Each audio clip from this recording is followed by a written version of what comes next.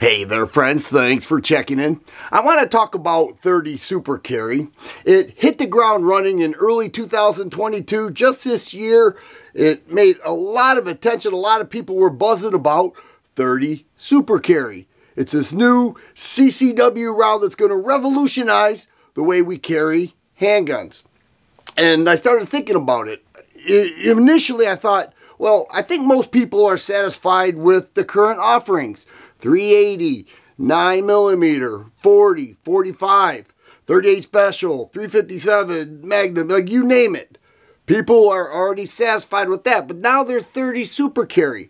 And people say there are many advantages to 30 Super Carry, so let's take a look at that.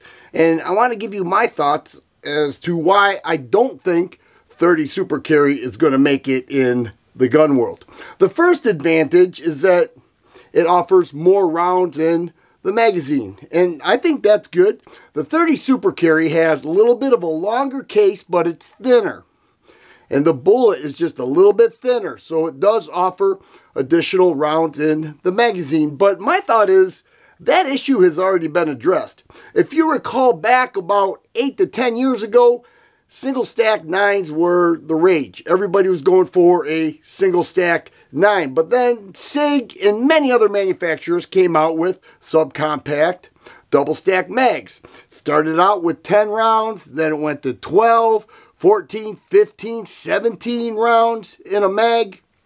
So I think that area of additional mag capacity has already been addressed. Plus, many people that carry, they carry an additional mag. So most shooters or most CCW people are satisfied with their caliber offering, chambering, whichever one they choose, and they're satisfied with the availability of mag capacities that are already out there. So in my mind, that one's kind of a wash. They say it has decreased recoil from a 9mm. Okay, 9mm is a pretty light load as it is. I never thought that 9mm needed a new chambering offering like 30 Super Carry to make it even less recoil. People that think that 9mm is heavy recoiling, they typically would move to a 380. But they say it has less recoil. I don't see it. Some of the people that shot them side by side, the feedback I've gotten is that it's rather similar.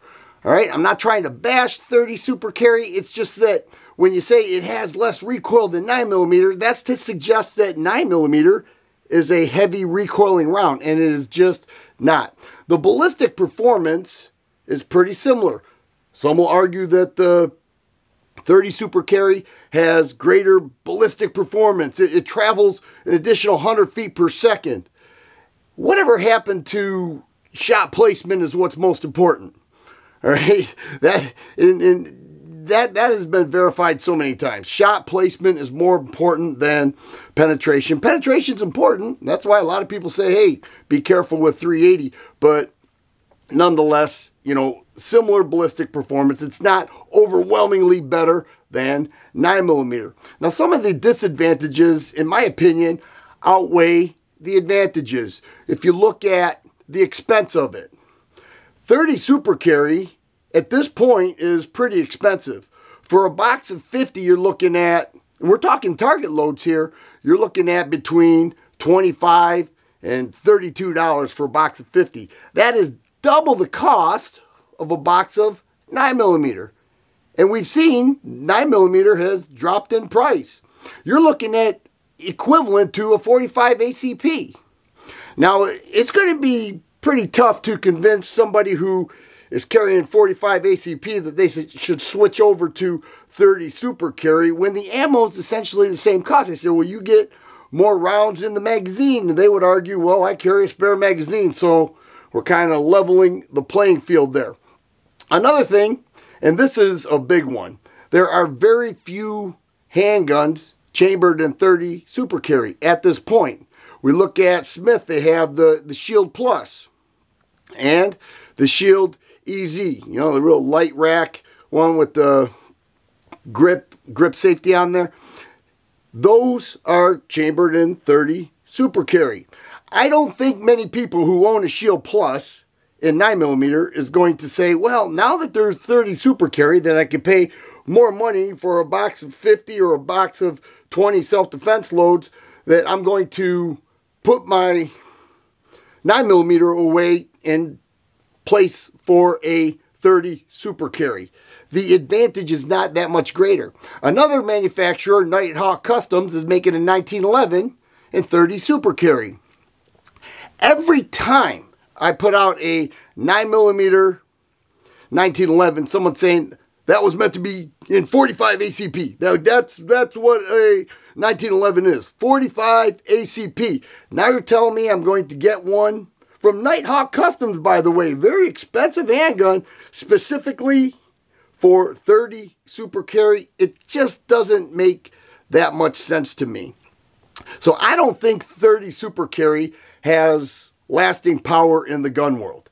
I just don't. I don't think that there's a great desire for additional rounds when that area has already been addressed. I don't think that a lighter load, if it even is, than a 9mm is going to persuade people to move over to 30 Super Carry. And I don't think there are many guns, well, I know there aren't, that are chambered in it. Now, SHOT Show's coming up. A lot of these manufacturers are developing and going to be introducing new models. If there are a plethora of new guns in 30 Super Carry and people get so excited that they have to get this and they're willing to pay an additional amount for the boxes that carry 30 Super Carry, then more benefit to them. I just don't see it. I think if Glock comes out with a 26 and 30 Super Carry, all right, I may take notice. But outside of that, or many other offerings from different manufacturers,